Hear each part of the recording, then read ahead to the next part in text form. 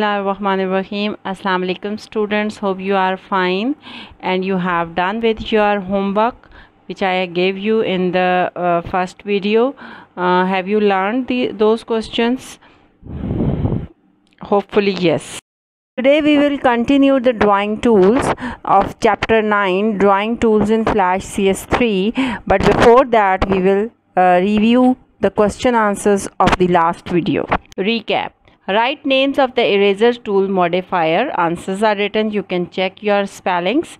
Difference between the rectangle tool and the primitive rectangle tool. You can check your spellings as well.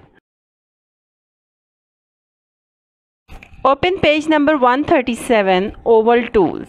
The oval tool is used to draw an oval or a circular shape. Highlight this line. The steps to use these tools are follows.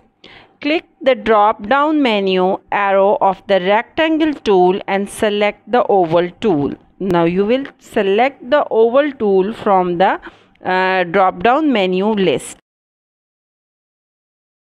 In the Property Inspector panel, select the stroke color, stroke thickness, line style and the fill color. Click and drag on the stage to draw an oval shape.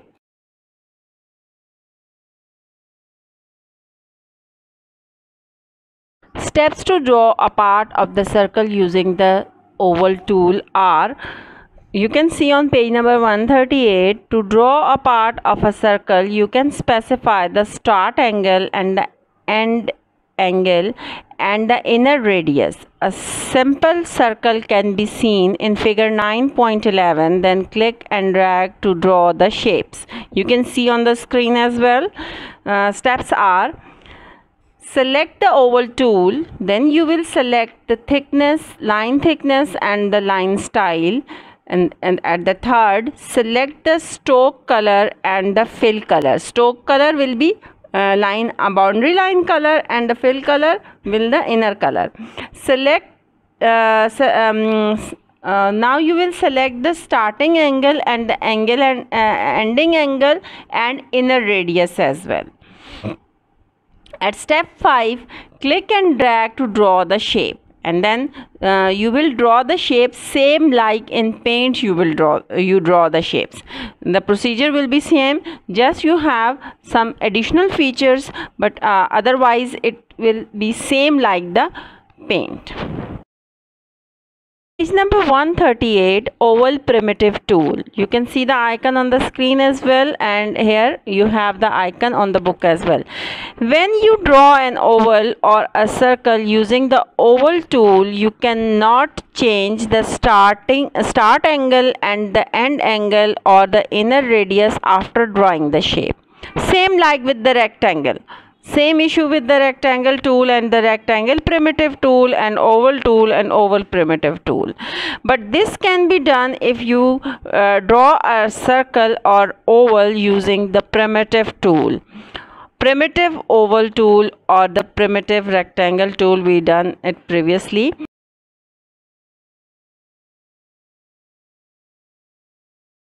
On page number 138, here we have steps to use the oval primitive tools. First, you will select the oval primitive tool from the oval drop down arrow. When you click on the oval drop down arrow, you will have a list from where you can select oval primitive tool. After selecting the tool, you will drag and click and drag to draw a simple oval or circle on the stage. The white area is stage. You can draw a circle there. Set the inner radius from the property inspector. Here is the property inspector number 3, where you can select the inner radius. You can see on your book as well. Set the start angle and end angle from the property inspector panel to make changes in the circle. You can decide here as many times as you want, but in oval case you have to decide earlier. पहले से decide कर लेना है कि आपने कितना रखना है. इनर एंगल कितना होगा, स्टार्टिंग एंगल क्या होगा, इनर रेडियस कितना होगा, स्टार्टिंग एंगल क्या होगा, एंडिंग एंगल क्या होगा. But in primitive case you can change during the whole movie as well. Page number 138, drawing polygons and stars. The polystar tool is used to draw polygons or stars. Highlight this line. Students, here you can see the icon for that as well, the picture from where you can select polygon, and it will be placed in the rectangle tool. You can select this tool from the drop down menu of the rectangle tool. You can modify the polystar shapes in terms of the number of sides of polygon. How you can modify? By the numbers of the sides of the polygon, or the number of points on the star, or the numbers on the points on the star. Highlight this line. You can highlight from polystar shapes in terms of the number of sides of the polygon or the numbers of points on the polygon. Two important points: numbers of the sides of the polygon. If you are going to draw the polygon, you will set the number of the sides. If you are going to draw the star, you will give the points on the star. The depth of the star points can also be modified. Steps to draw a polygon or star are: the first step is select the polystar tool from the rectangle tool. Then second step, select the stroke and fill attributes from the property inspector. Click the options button in the property inspector. Now the tool setting dialog box appear. Select polygon or star for style. You can select in style box, you can select polygon or the star. Specify number of sides between 3 and 32. Minimum will be 3, maximum will be 32. For polygons, it is the number of sides, while for stars, it indicates the number of points. Star point size. Specify the depth of the star points. Enter a number between 0 and 1 for this value. A number closer to 0 indicates deeper point for drawing a polygon. Do not change the setting. This setting will be 0.250 will be okay. You are not going to change this setting. Click OK to close the dialog box. Click on the stage and drag to draw the shape. Page number 139, drawing with the pencil tool. You can see the pencil tool. This tool is used to draw lines and shapes just like you would using your pen or pencil. Highlight this line. When the pencil tool is selected, its modifier is displayed in the lower area of the tools panel. You can see pencil modifier. There are 3 pencil modifiers: straighten, smooth and ink. And the effects are given on the screen. You can see what kind of effect you can when you use your pencil to write, the effect is different. When you write with the pointer, there is a different effect of writing, and when you write with the ink pen, there is a different effect. Same like that, here you have 3 options to write. Page number 140. When you click the modifier icon, it shows 3 options. Straighten. Select these options to draw straight lines. Smooth. Select these options to draw smooth curves and lines. Ink. Select these options to draw freehand lines with no modification. These 3 points are important. You can highlight it. You should know the purpose of the options. Steps to draw with the pencil tool. First, you have to select the pencil tool. As I told you many times that whenever you want to use a tool, you have to select it first. Same like this, you have to select the pencil tool from number 1. Then when you will select the pencil tool, you will see the property inspector at the bottom. In the property inspector, select stroke color, line thickness and styles. Now select any of the three options: straighten, smooth or ink. Click and drag to draw the line. Page number 140, painting with the brush tool. The brush tool is used to paint with brush like strokes. Highlight this line. It is similar to the pencil tool as both can be used to create shapes. The similarities is both can be used for the drawing shapes. The difference between these two tools is that the brush tool is used to paint fills, whereas the pencil tool is used to draw strokes. As you know, in Flash, every shape has two things. One is the stroke and other is the fill. The stroke can be drawn with the pencil and fill can be done with the paintbrush. The brush tool can also be used to create special effects such as calligraphic effects. You can also change the brush shape and size. Page number 141. Steps to paint using the brush tool are: select the brush tool from the drawing tools. Select the fill color from the property inspector. Click the brush mode modifier from the tool panel. Now select a painting mode from the brush tool modifier drop-down list. Select the desired brush shape and size. Now drag the mouse pointer on the stage to apply a brush stroke. Page number 141, paint bucket tool. This tool is used to fill enclosed areas with solid colors and gradients. Highlight this. You know, gradients are multiple colored painting.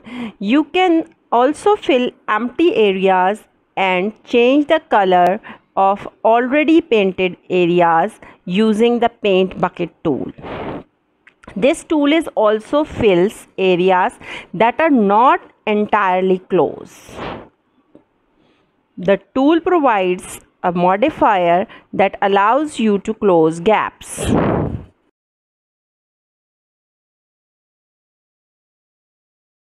Page number 141, the steps to fill color using the paint bucket tool are: the first is select the paint bucket tool. Second is select the fill color in the property inspector. Click the drop down menu arrow of the gap size modifier and choose a gap size options to close the gaps in the shape. Click inside the shape to fill it with color. Page number 141, filling shapes with gradient fill. Gradients are colors created by mixing two or more colors. Highlight this line. Flash provides some default gradient colors that appears at the bottom of the color palette.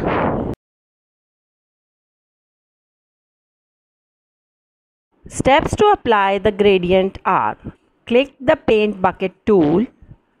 Select a gradient color from the color palette. Click inside the shape for filling gradient. Linear gradient. The linear gradient creates a gradient that shades from the starting point to the ending point in a straight line.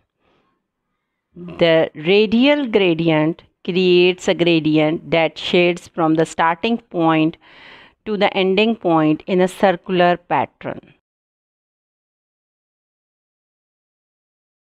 Page number 142, creating a new gradient. A new gradient can be created through the following steps.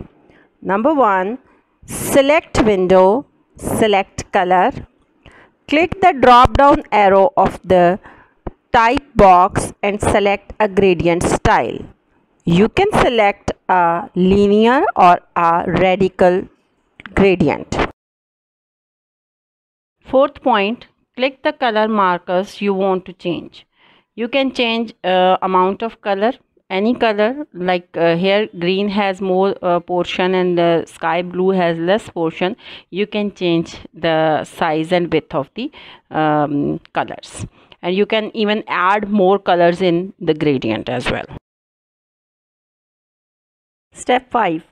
Select a color. You can also click and shift the color marker left or right on the gradient bar to adjust the gradient. Step number 6. To add another color marker, click below the gradient bar. To remove a color marker, drag it off the bar. Continue creating the gradient effect by adding colors, markers, and assigning colors to them.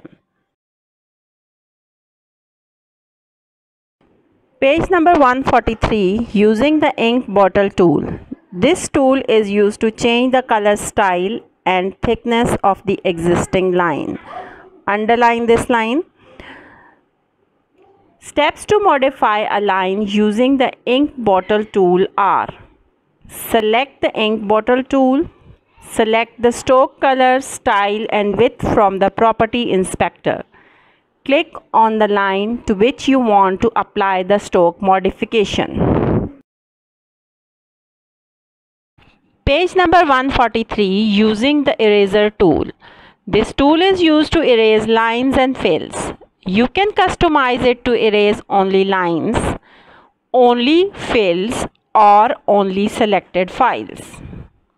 To delete everything on the stage, double-click on the eraser tool. After double-clicking on the eraser tool, your stage will be clear. Page number 143. Steps to delete strokes or filled areas are: select the eraser tool, click the fluorescent modifier in the tools panel, click the stroke or filled area you want to delete. Now the third option, select to delete by dragging R. Select the eraser tool, click the eraser modifier in the tools panel. Select the desired erasing mode from the eraser mode modifier options. The options are erase normal, erase fill, erase lines, erase selected fills, erase inside. Fourth step, click the eraser shape modifier in the tools panel. Select eraser shapes and size. Click and drag on the stage to erase.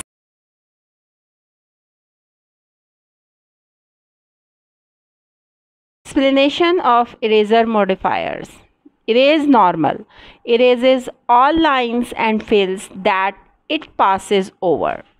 Whenever you select the erase normal tool and pass over the lines will be erased. Erase fills. Erases only fills. Lines remain unaffected. Means when you select the fill eraser, it will erase only fill colors. And when you select the erase normal, it will erase only lines, not the fills. Erase lines. Erases only lines, fills remain unaffected. Then erase selected fills. Erases fills that are currently selected. Unselected fills and lines remains uninfected. In this case, you have to select first and then click the erase selected fills. Erase inside. Erases the area of fill that you want to erase. Only inside area will be erased by erase inside. Page number 144, reshaping lines and shapes. With the help of the arrow tool, you can reshape lines and shapes. Highlight this line. Steps to reshape lines and shapes using the arrow tool are: draw a rectangle on the stage, select the arrow tool, make sure that no line of the rectangle is selected. Third step, position the mouse pointer near a line. The mouse pointer changes to show how the line can be reshaped. A corner next to the pointer allows you to adjust the end point of a line. A curve next to the pointer allows you to adjust the midpoints of a line. Fourth step, click and drag to reshape. Release the mouse button.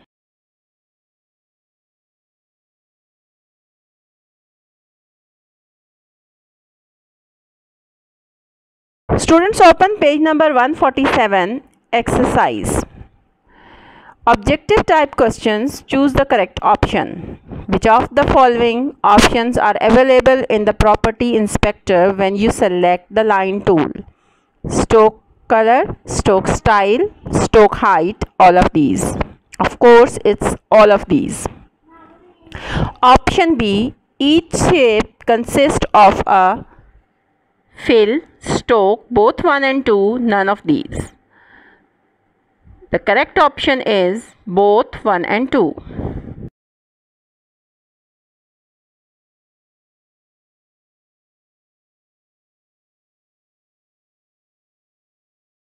Part C. When you draw an oval or a circle using the dash tool, you cannot change the start angle, end angle, or inner radius after drawing the shape.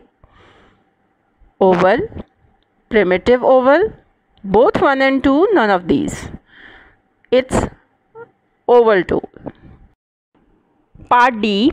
The radial gradient option creates a gradient that shades from the straight point to the end point in a pattern.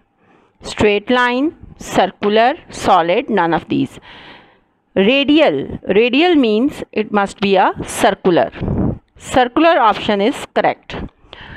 E part. Which key will you press while dragging to draw a perfect square using the rectangle tool? Control, Shift key, Alt key, none of these. It's Shift key from the keyboard.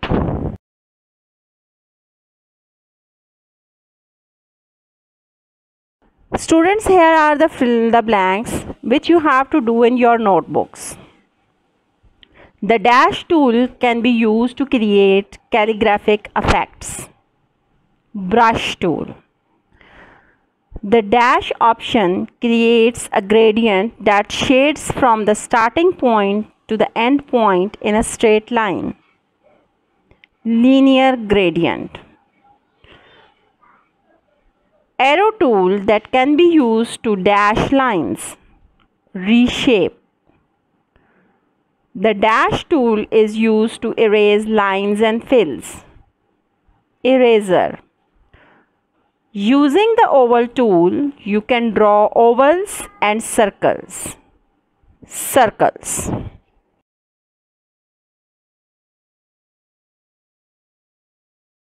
Students, here are few true-false statements which you have to do in your notebooks as well. You can draw both polygons and star shapes using the polystar tool. It's true. The ink bottle tool is used to change the fill color. It's false. New gradients can be created using the options present in the property inspector panel. False. It will be done from the color palette. You can draw rectangles with rounded corners. Yes, it's true. You cannot modify the depth of a star. It's also false. You can do.